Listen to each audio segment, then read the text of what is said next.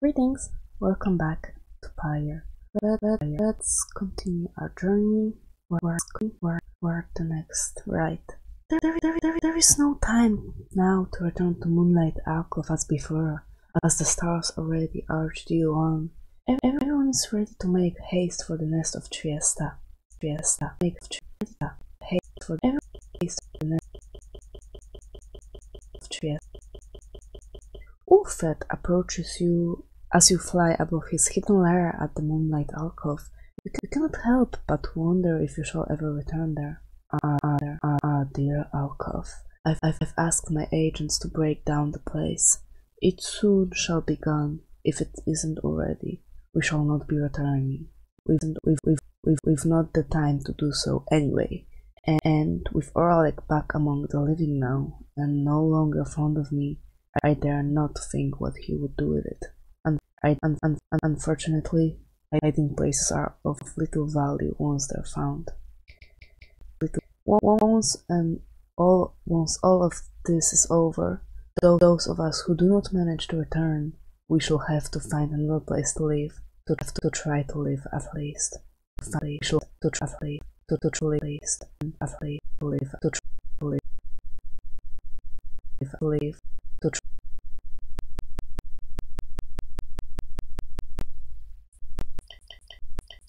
Bertrude suspects you may find something of value along this route. Ulfred believes this route should be clear if you wish to pursue your vocations. You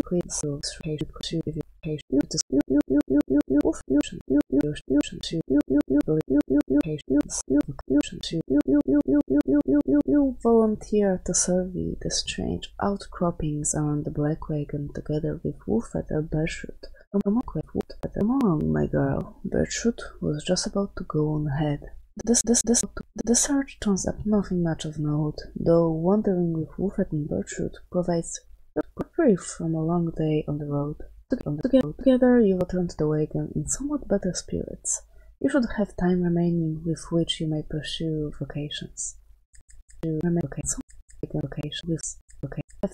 should have vocations. Certainly, I would appreciate your point of view. You and Ulfred spent some time reviewing some of the specific aspects of the rites, such as the properties of the ore. You sense he gained something from it. Well observed, I have to say, my girl.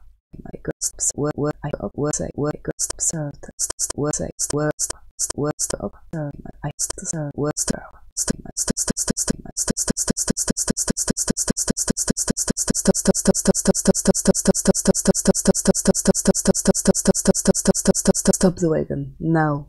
The Black Wagon has shuddered to a stop en route to the nest of Triesta. There is some commotion as Ulfred motions for everyone to be still. There, ahead. It seems we have a visitor. He points into the distance. However, when you scan the horizon, everything is still. You see no sign of whomever Ulfred referred to. Still, he indicates caution. I am certain that I saw someone directly in the road. A tense moment passes, then another. Then Ulfred tenses up. There he is. Look there. You look toward where he signals, and then at last you see the cause of his concern. There's no mistaking who it is.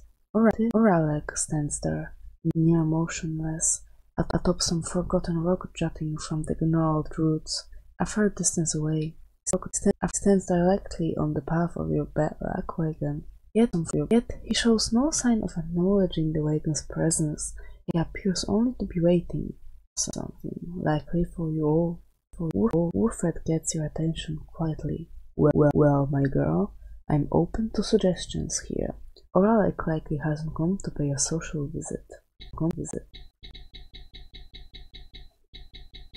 There has to be a way to reason with Oralek and bridge differences between him and his former triumvirate.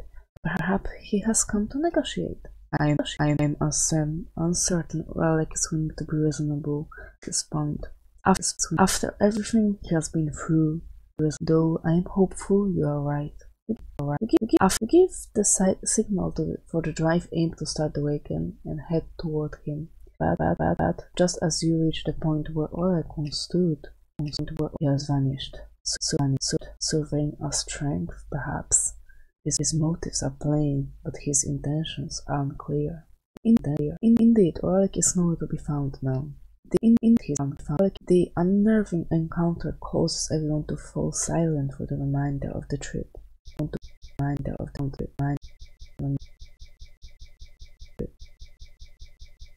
Your wagon finally arrives at the nest of Triesta, where still there is no sign of Oleg or your next adversaries, for that matter. Your companions organize a quick search about the premises, leaving you to watch the wagon until the rites commencement.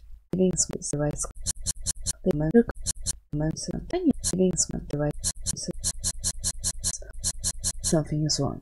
Someone is here, alone with you.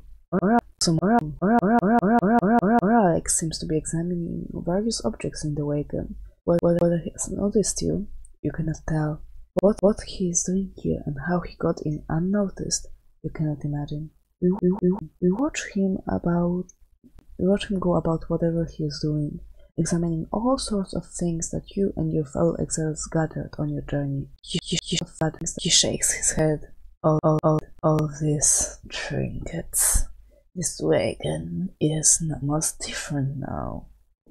Welcoming, and yet I am unwelcome. Here it seems. In my own wagon. He directs his gaze at you, acknowledging your presence for the first time. You, a mere shadow. Tell me something. Who are you to them? Alec wishes to know your connection to the Nightwings. You tell him that your role among the Nightwings is as their leader. You have traveled alongside them for some time and prepared the book together with the others. You're a fool then, reader. You let them use you willingly. You write to them a message from me, Shadow. Tell them, I shall have my night. He strides right past you toward the door, but then he turns to you again once more. I shall have my night. Then Oleg is gone.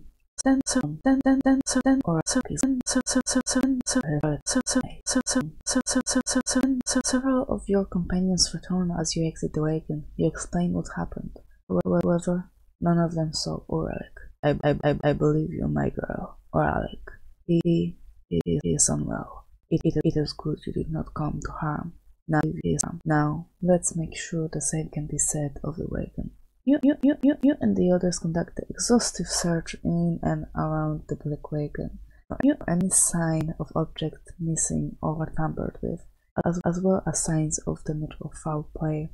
The search yields nothing. No one finds any sign that anything was moved or tampered with, and even the drive aims seem calm. And the incident leaves you questioning your own recollection of what happened. You try to clear your mind, for the rite is soon now to commence.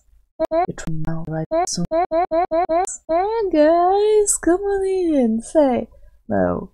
Whatever happened to that smiley Halloween guy? Did he really get out of here like I've been hearing? Oh, what? Oh, to the game. What? Really get out? Oh, what? Oh,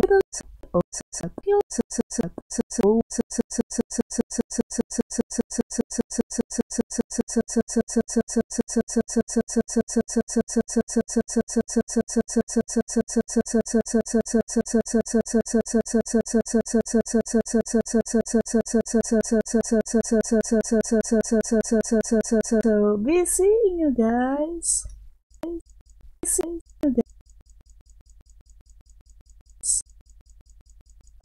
Slack markets.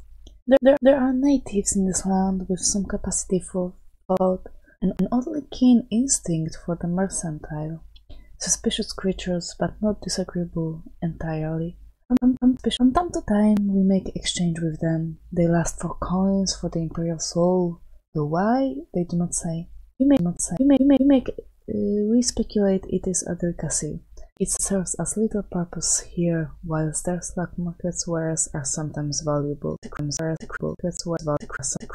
creatures appear drawn to places where the heavens shine the brightest, perhaps because they know we are as well. What they want exactly is unclear. We taught them of our lands, yet they remain preoccupied with simpler things. Indigenous imps. Special mention must be given to the downside most prolific native creatures, which we call the imp. With all respects to our comrade Haup, an imp himself, possessing an of extraordinary intellect, most imps are driven by the simplest impulses to eat, to drink, to procreate, to move, and to survive. These creatures, then, are symbols of this place. They are far more resilient than they seem. Though wild by their nature, they, like all of us, can learn.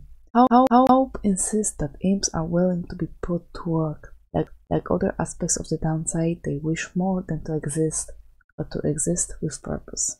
Everything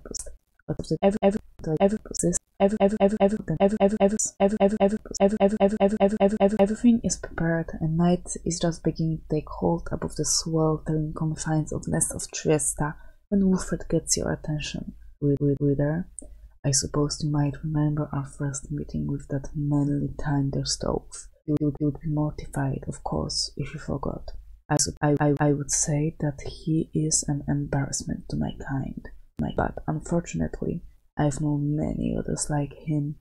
We are discontent people, I suppose. Anyway, when last we saw him, you might recall that I avoided him.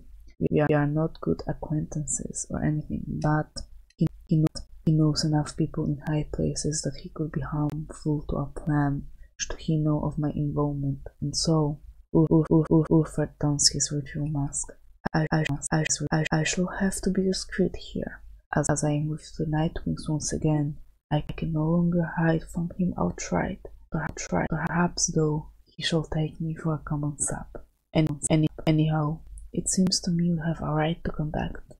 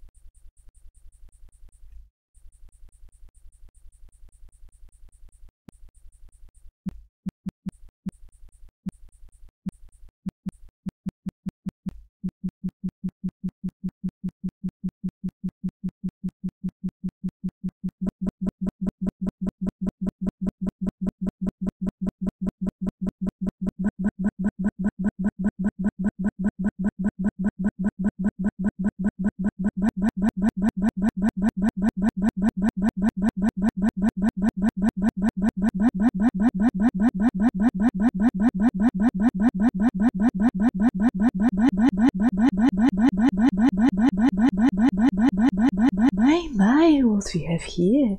Why, the Nightwings come to grace us with their presence once again. Are you perhaps intent upon humiliating us even more after the last time?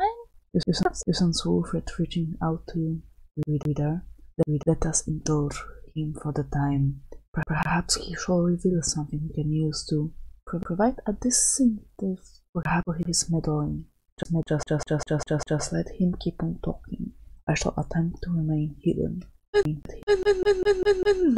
the colors of those raiments, I mean, they are rather gaudy in this light, I have to say. Though, I mean no offense at this, of course. So, do you suppose the rite is going to commence soon? As much as I enjoy our chats like this, I do have to get going soon.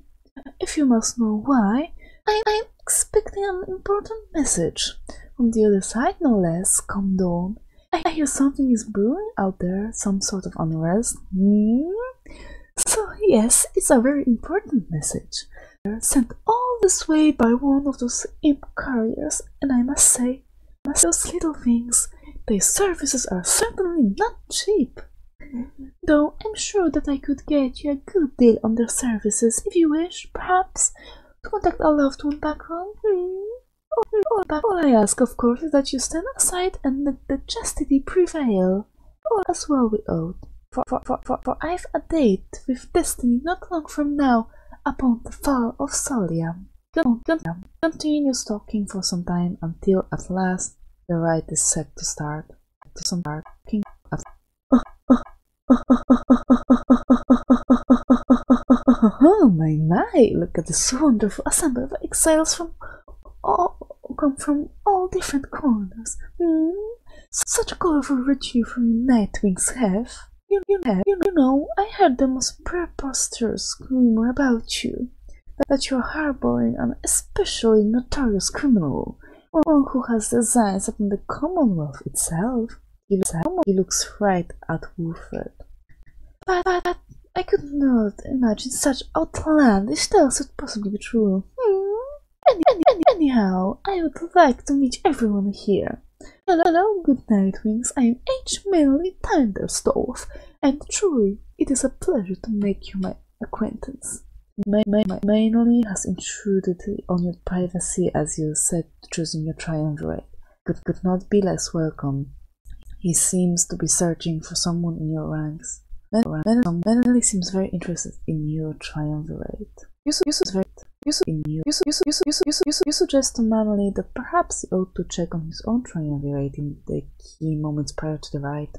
Why, yes, of course. I was just taking the opportunity to bid all of you salutations, for I so enjoy getting to meet my fellow exiles face to face like this. Yes, there may be rules against this type of thing, but who's counting, am I right? I'm so sure the scribes wouldn't mind if they were here. Anyway, now that you mention it, I ought to go check on my wonderful colleagues. See you shortly and good luck!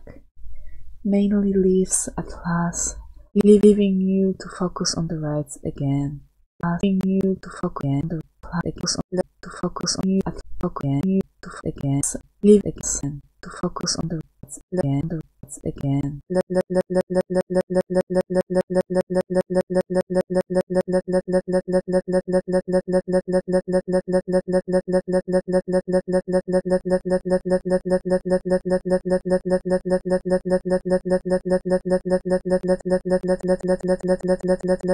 Let us maintain discretion more than usual. Manly is only friendly when he wants something.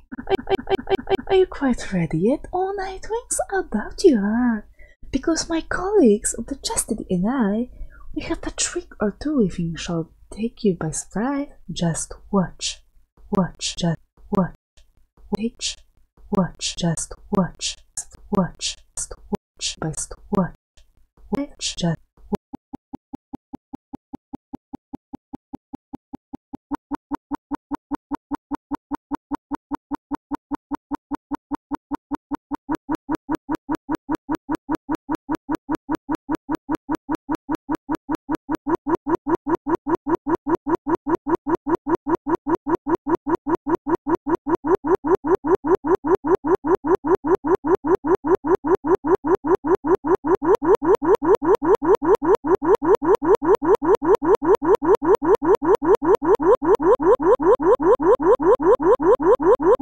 Wilfred Sandalwood!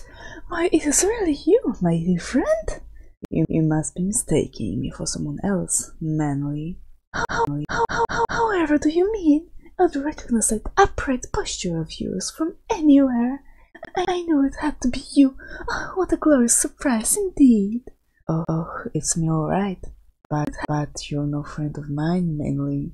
No more than I am yours. So cut your nonsense for a change and face me like a proper sap. Don't have such spark left in those old limbs of yours. Well, if you want me to be rude, then fine. Let's have it your way, sir. Let's have it your limbs to be mine. Let's have it your way, sir.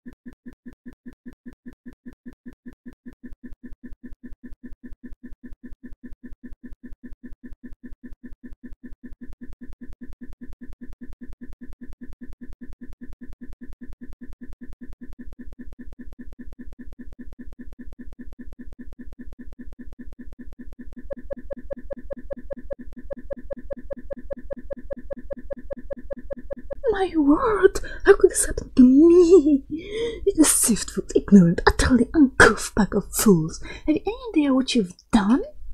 Wolfred watches the outburst in silence. Keep spouting off like that, mainly, and you shall reveal all we need to know. You harbor such a fear within your heart there, don't you? Coming from the aristocracy and now an exile. How they must speak of you. What would they think of you if you don't get out? Or even if you do? Wolfred remains deep in thought, studying his adversary. There, I see now. Then Wolfred recedes into the shadows. What? My head! Oh, I believe there must be some mistake. I have to go. Ta-da! Evening to you now. It's been a pleasure, generally so. Mainly stumbles away in a stupor, and there he goes. I've lifted certain burdens from him for the time. A bit of mercy for his sake, for my people's sake. As well, it should be ensured he has no lasting memory of our encounter here, or running into me. Now, let's be off before he catches up with us again.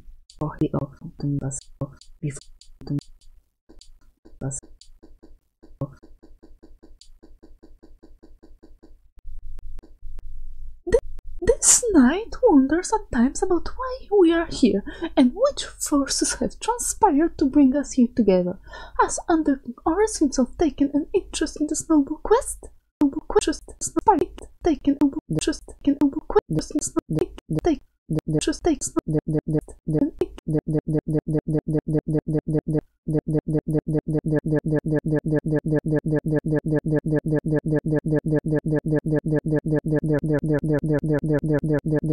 rites demand we act as of one mind, in perfect unison and harmony, and free of any doubt.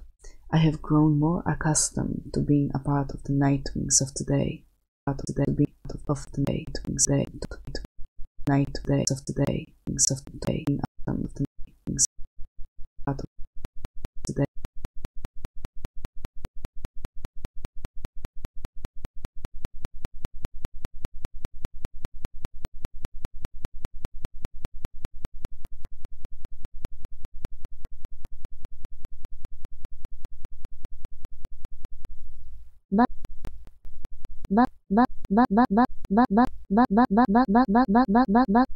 Back at the Blake Wagon, you find the lone minstrel examining fellow exiles after they thwarted the Chastity in the rite.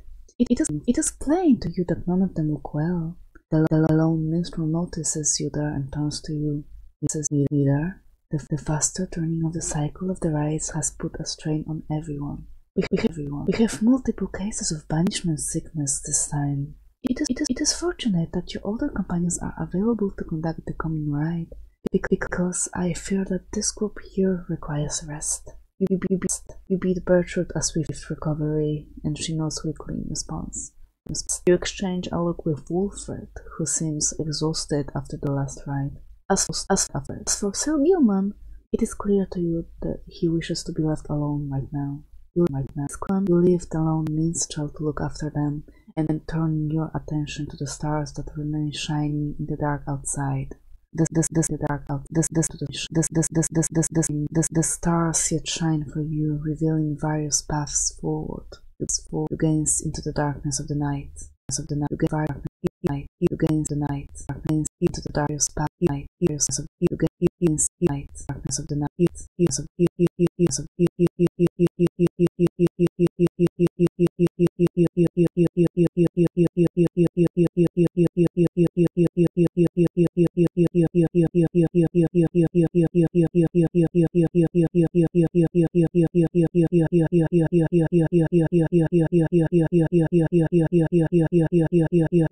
You are set to re-encounter the withdrawal, led by Witch Aldmilde. However outlandish her intentions seem, one ought beware of her. He then reveals what he has learned of her and her designs. Witch Aldmilde, one of the bog dwellers, and head of the withdrawal, a triumvirate more interested in legend of Ishlach, the astral-born, than in the rites. Her kind was known to be reclusive in the Commonwealth, yet she was brazen in her disdain for common values. She practiced the unspeakable. Somehow, one day, her research into flammable reagents grew into an obsession of Ishlach, despite widely held belief that he is dead or never did exist. But Altmilde held that Ishlach is merely dormant and shall someday be reborn, with newfound hunger, which could only be sated by devouring the world. Then at last could Ishlach return to his glorious home, and Altmilde would go with him. When Commonwealth officials showed up to take Altmilde in for spreading unrest, she was all too eager to comply. After all, a sentence to the downside meant being that much closer to Ishlach's resting place, where she believed she had much work to do, where the withdrawn stood ready to assist. In short, the 8 scribe certainly would not approve of what she aims to do, so be careful in her presence, reader, and for now, good night. You bid the lone minstrel a restful night in kind. It is too late to take flight, so expect to press onward come daylight.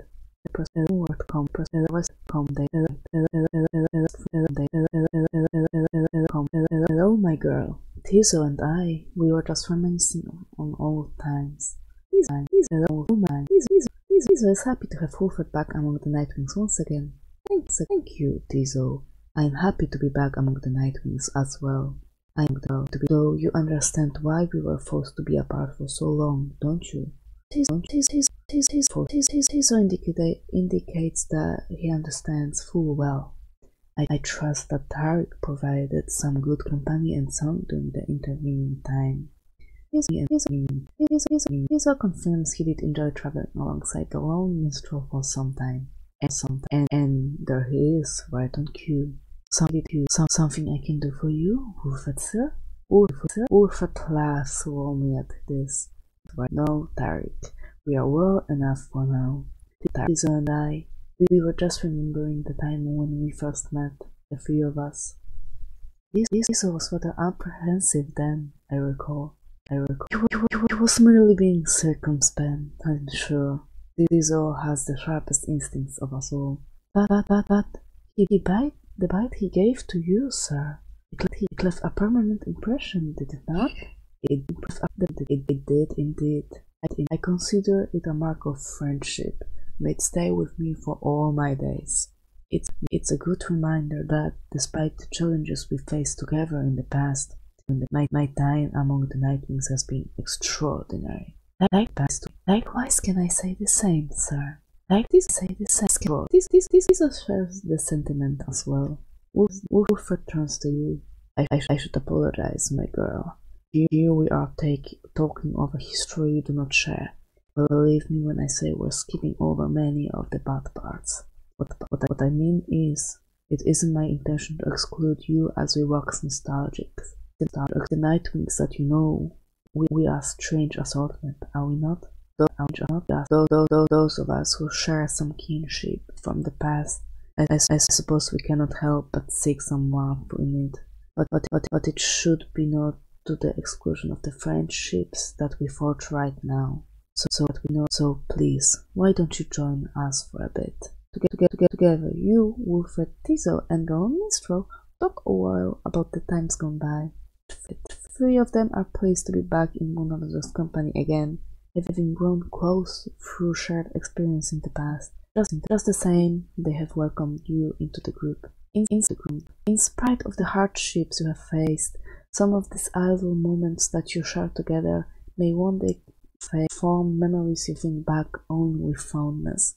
Soon, the conversation winds down, though it lifted all your spirits for the while. And that's it for today. Thank you very much. Bye.